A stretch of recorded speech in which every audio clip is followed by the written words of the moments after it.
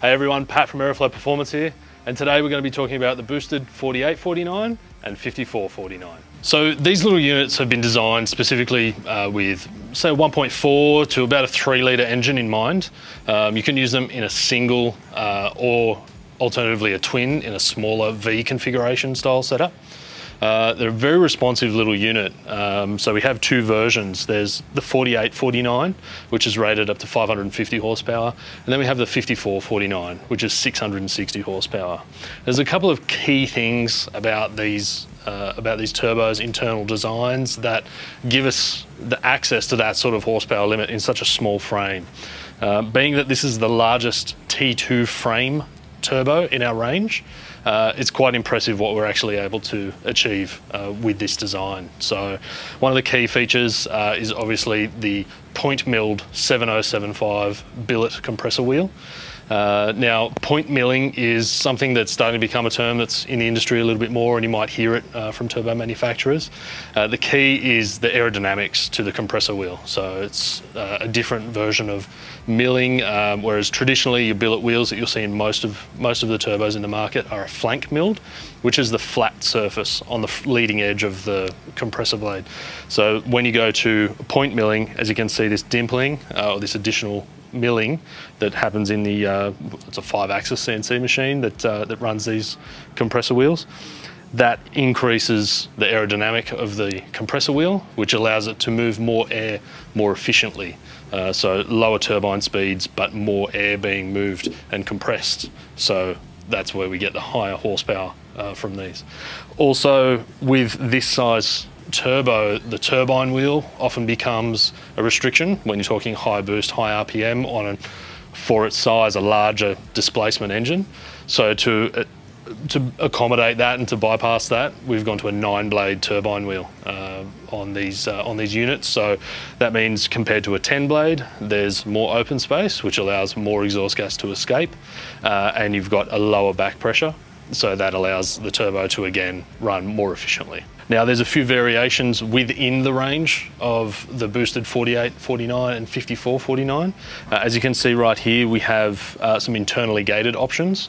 So they come with the billet wastegate actuator. They have an internal wastegate. At the back you can see the rear housing is a little larger, and it has the wastegate port in there as the diversion for your exhaust gas and boost control. We also have the mirror image versions. So as you can see in the natural finish in the black, you can have regular rotation or reverse rotation. So that allows for better packaging. So modern performance cars or anything that has a large engine for a small engine bay, you don't have a lot of space. So you can throw these guys in there, you can get them into a smaller compact area and still achieve amazing performance. When you're talking the potential of 1000 horsepower plus on the larger frame in a twin application. So if you're talking something like a 3 litre V6 or somewhere similar, you'll get extreme response and amazing horsepower. And again, with point milling, not only does that increase the amount of performance and efficiency in the turbocharger, but there's a lot of extra work that goes on. So when you're talking about all that extra milling on the leading edge of the compressor blade, a flank milled wheel is probably 15 minutes roughly in the machine to CNC. Whereas if you're talking point milling, it's anywhere from 1 to 2 hours depending on the size of the wheel.